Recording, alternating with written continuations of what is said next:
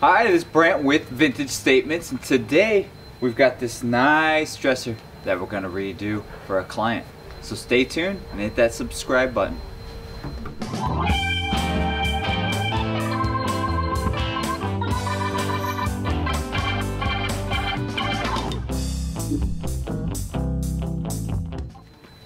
Alright, so our first step is to remove all the hardware, pull the drawers, make sure the subframe's all in good quality shape. From there, we'll sand this piece down, paint it, scuff it up a lot for our client, put the hardware back on after we wax it, and we'll get this piece finalized. So let's get the drawers removed and we can start the sanding process here. So, oh yeah, let's do a run by real quick so you can kind of see what the beginning looks like.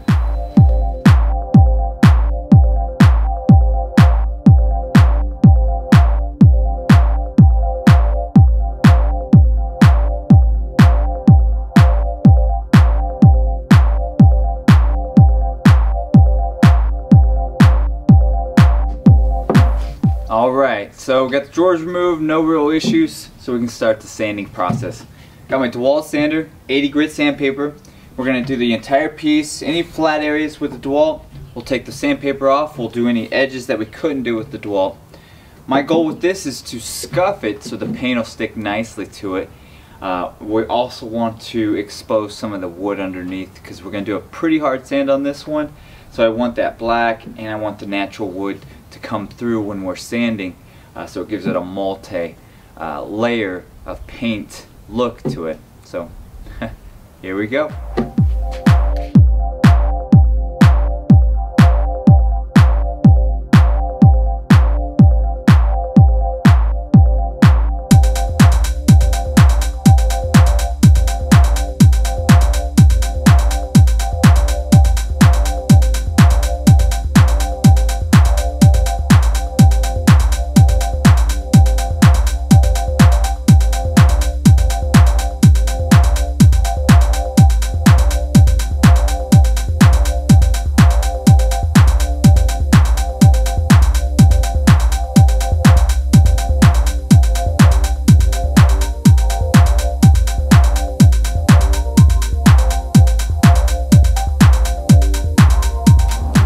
Alright, sanded it down, vacuumed it, wiped it out, and now we're going to start painting. Today we're going to use our Glidden Premium in flat. I call it Robin's Egg. It's just an oops paint that I got way back maybe a year and a half ago, and I just keep using the custom color off of it. So I call it Robin's Egg.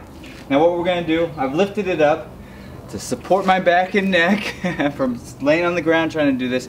Let's lift the piece up. I'm basically going to do everything below the trim here, all the way around. I remove the back piece so I don't get any of the paint on it. I just want kind of a clean look on that back. So, and then once I get that done, I'll do the drawers, then I'll work the rest of the way up off of the stands here. So, let's get started. Worcester 2-inch angle brush, one of my favorites. Here we go.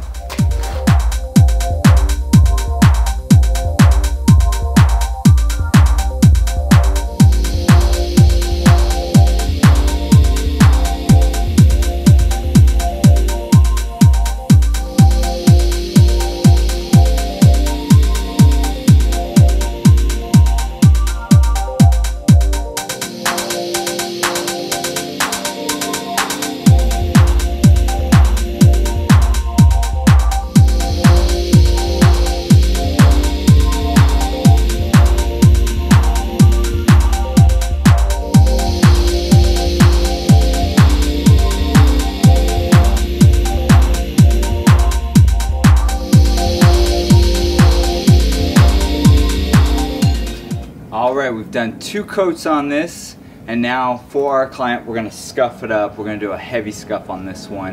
I'm going to break out the DeWalt sander again so we can really get down into it. So kind of thinking back, we did a heavy sand to get through some of the black to the natural wood.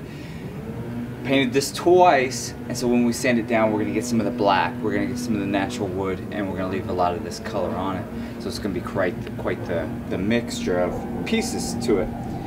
We'll take a couple pictures of it, send it to our client, and she loves it. well, we'll move forward. If not, we'll add more sanding to it. We'll get it to that level that she wants.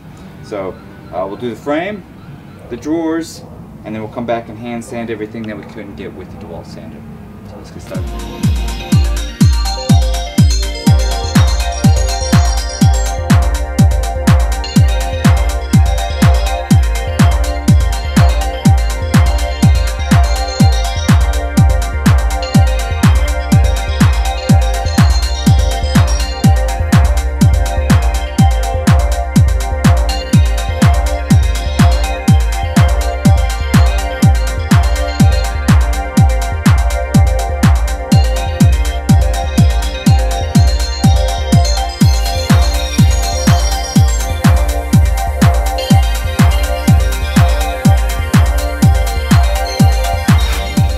Alright, we've sanded it down nice and rough to the client's liking. Now what we're going to do is add our wax to it. So nice and easy, just wipe on, wipe off. We'll do the entire frame, and then we'll do those drawers. So let's get started.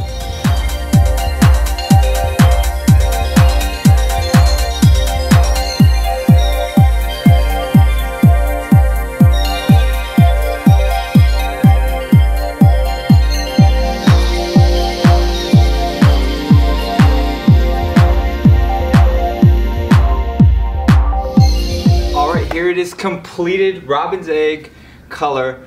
We scuffed it down quite a bit, give it a nice heavy scuff on it, and then we waxed it. Overall, pretty nice, pretty quick, easy project. No real damage or anything like that we had to fix. Makes projects a lot more fun. If you like this project and many of our others, subscribe to our channel, like us on Facebook and Instagram, and well, leave us a comment or two about what you think about this piece.